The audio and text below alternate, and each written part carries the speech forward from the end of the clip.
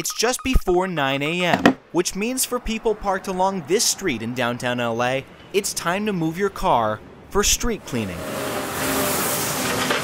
Signs like these are posted on almost 7,000 miles of LA streets, where cars are prohibited from parking for 2 hours every week, and where the parking enforcement team issues violators $60 ticket after $60 ticket, almost like it's a business. We're there to provide a service to assist street services, and in turn that just generates revenue. Kimmy Porter represents the Department of Transportation. The purpose of posting of the signs is so the street services and street maintenance can go out and do the work and clean the streets. But ticketing is a huge source of income. The city made $134 million last year from parking tickets. That's almost 15 grand every hour of the day for a year. And officials told me most of that money comes in on street sweeping days.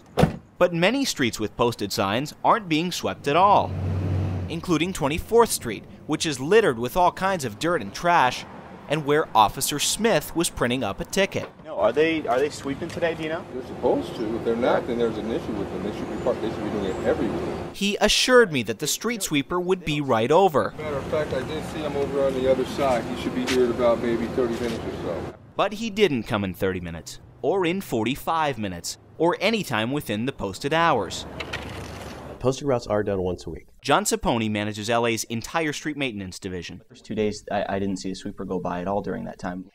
Well, we have equipment breakdowns, lack of personnel,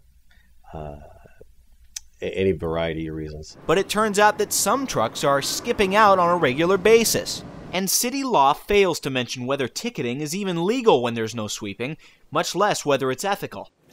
I asked officials about it. If, in fact, for whatever reason we miss a route, like explained before, we notify DOT to relax enforcement. Along with the filthy 24th Street, the city didn't sweep a number of other streets, including 23rd Street, near Budlong Street, and 36th Place. In fact, of 9 downtown streets monitored over 2 months, only 6 of them were swept weekly. Yet parking enforcement issued dozens of $60 tickets. They gave you a ticket, but they didn't sweep the streets at all. That sucks, man. I'm really frustrated. Daniel Groot watched the video footage, proving he was ticketed for nothing. It comes, they have the manpower to ticket you, right? But they don't have the manpower to actually do the job. Wow. No, if street sweeping is not being done, they shouldn't be ticketed. I agree with you on that. But there's more. Along Raymond Avenue, a parking enforcement vehicle is caught on camera parked for a full hour, between the illegal hours of noon to 2. Watch as another officer ignores the violation altogether. 3 separate times. But I'm not going to cite my own person for being parked in the street lane. Even though that's illegal? Well, I'm not going to cite my own person for being parked in the street cleaning zone. Officer Cole told me she never tickets emergency vehicles. Right. Okay, if LAPD were parked there, would you want me to write LAPD or a fire truck? Well, I think what emergency could there be? It's parking enforcement. So like I said, once again, I don't know why that vehicle was parked there. I don't know if that person was gone on a traffic control call. I don't know.